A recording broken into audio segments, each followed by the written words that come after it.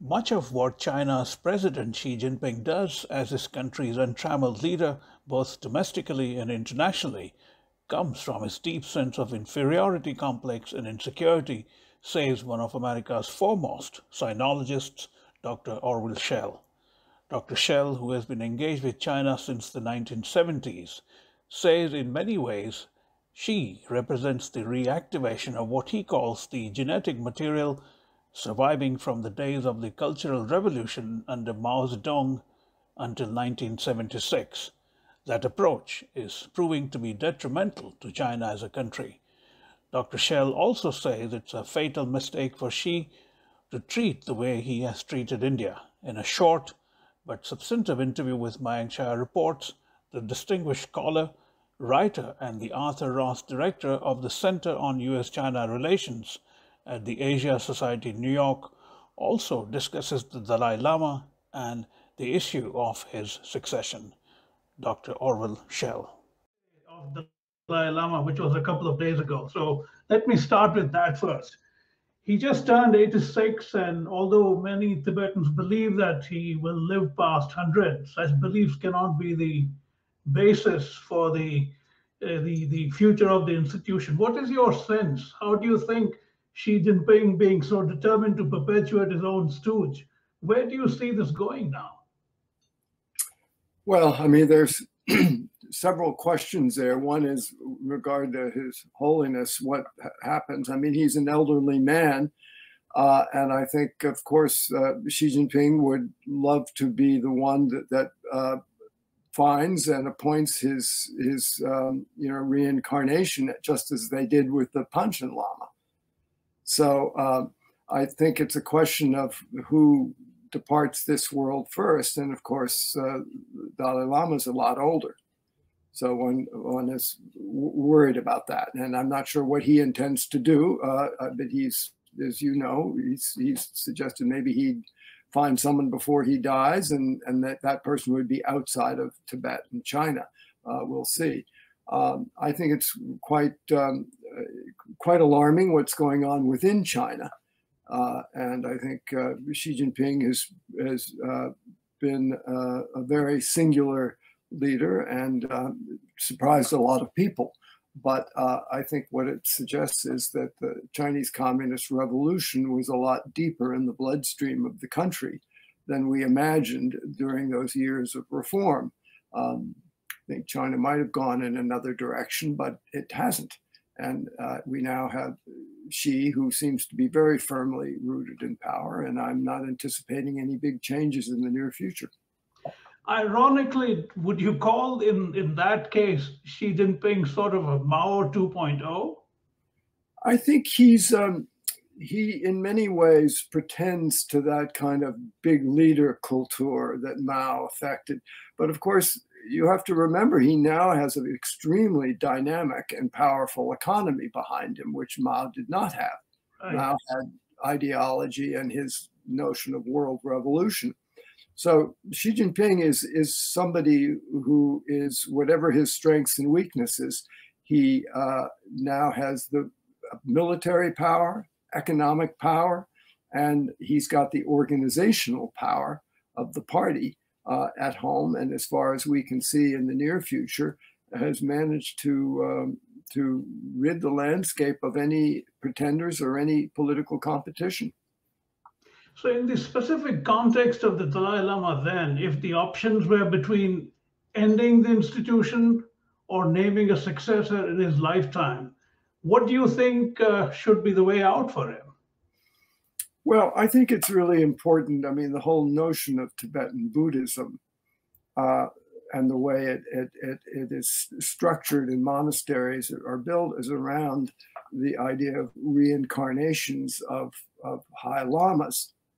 So I think it's important, insofar as he is a traditionalist and a Tibetan Buddhist, that he continue these traditions in exile to the best of his ability.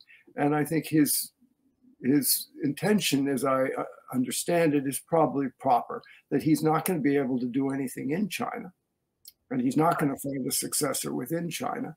And if he did, they would just be kidnapped and locked up. So he might as well do it outside of China. And Dharamsala has its own life and it's its own religious center for the diaspora of Tibetan Buddhists. Right.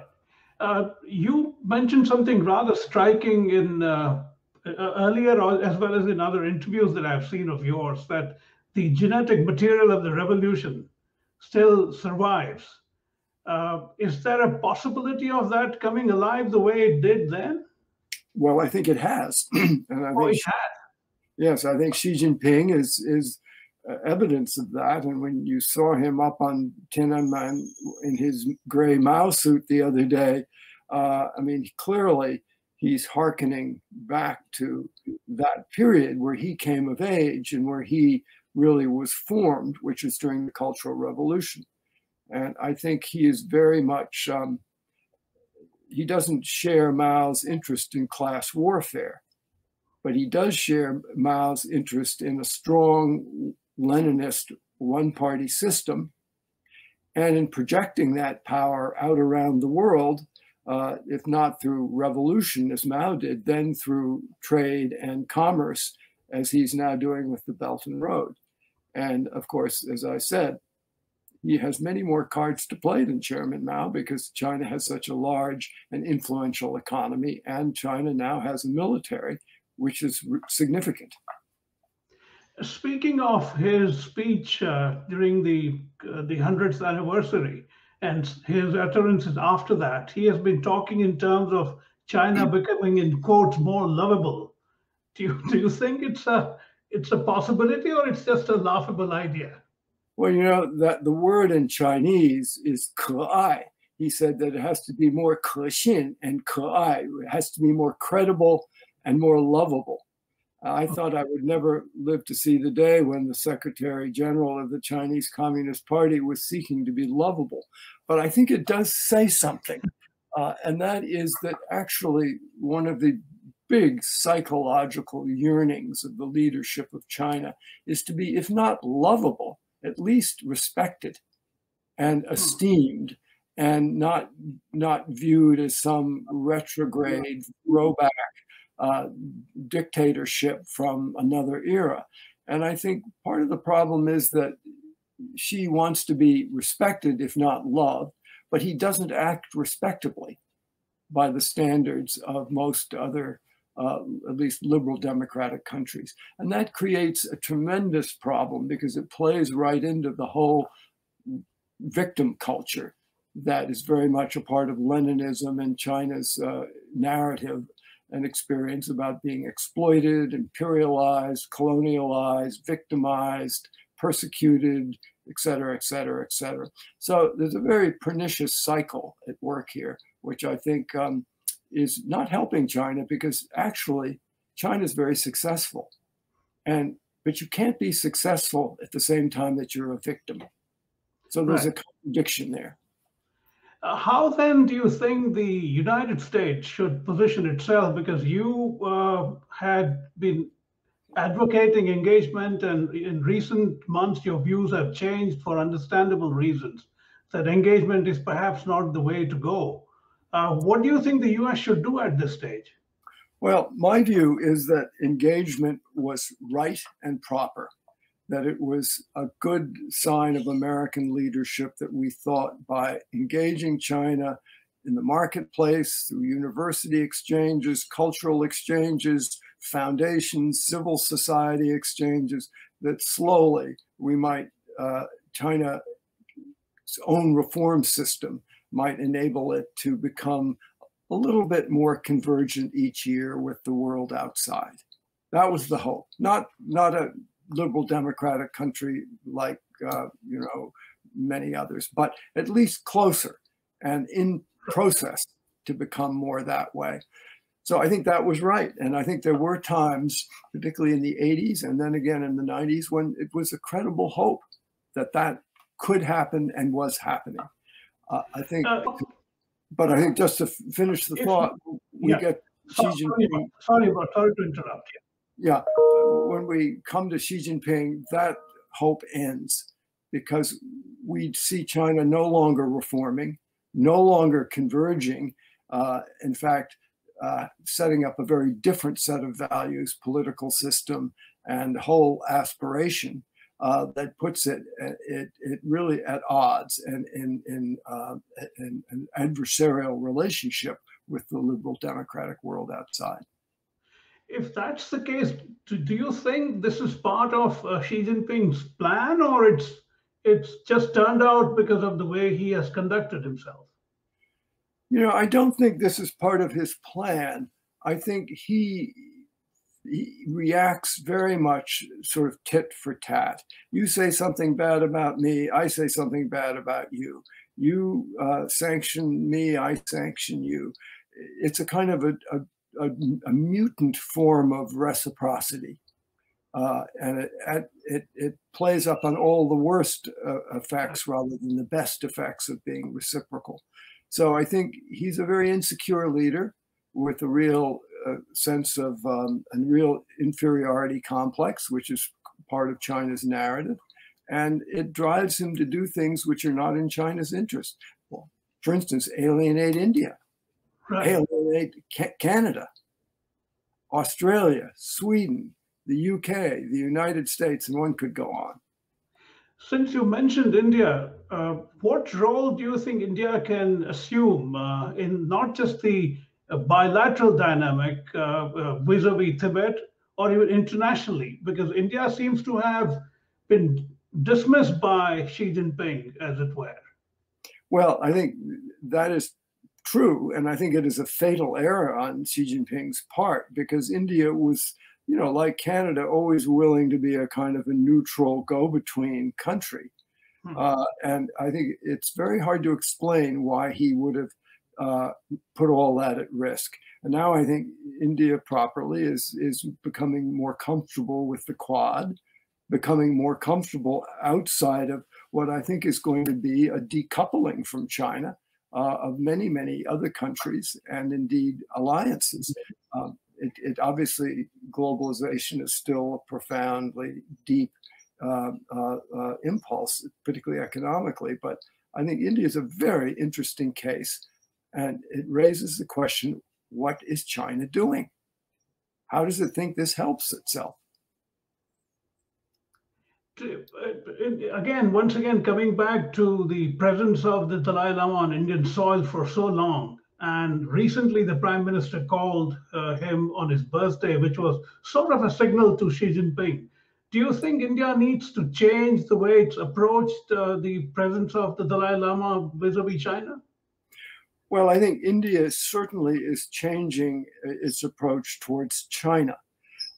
It probably should be very careful with the Dalai Lama because it is such a sensitive topic in China. And India has already provided a refuge for him and his exile community. And I think it should treat him with great dignity and great respect, but it should be careful that it doesn't gratuitously use him in a way which would get China stirred up unnecessarily, because they're very reactive and very childlike in the way that they respond to things. Where does Xi Jinping's confidence comes in terms of harping back or doubling down on issues like the Uyghurs in Xinjiang and Hong Kong and even Taiwan? I think Xi Jinping's confidence, or seeming confidence, comes from his sense of weakness. I see. What I mean to say is that I think he's trying to mask his own insecurities and his own kind of probably dim awareness that he is not appreciated in most of the world outside, that people are very rapidly viewing China as a negative force and as a threat. And again, you have to ask yourself, why would the leader of a country that's so incredibly successful and has accomplished so much and actually deserves so much esteem for the hard work of its people and the way it's pulled itself up out of being the sick man of Asia to what it is today, why would he do that? And I think here, you really have to start looking at Xi Jinping more psychologically than politically, and asking what is the makeup of his character?